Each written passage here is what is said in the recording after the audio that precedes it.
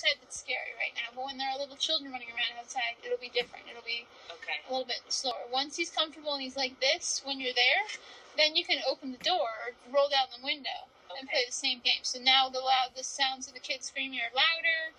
You can hear them running around. It's just a different sensation. Then you can open the door or go out just outside the car, kind of get him closer. Yeah. So that he can be right next to them eventually and play the game.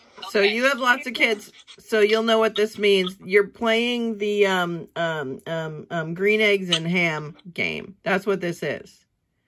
Okay, you can do green eggs and ham with me, and you know you like them in the garage, but what about in the car? Oh, I don't like green eggs and ham in the car. Okay, well, let's try it. Oh, I do.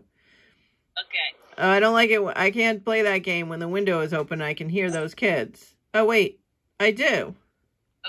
I don't like it when the door is open and I can see those kids in my own airspace. Oh, wait. I do.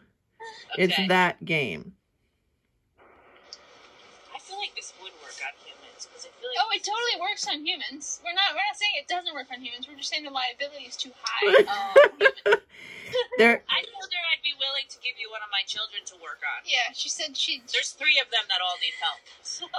Well, you're learning the game, and so you can teach them, and there's no liability on you.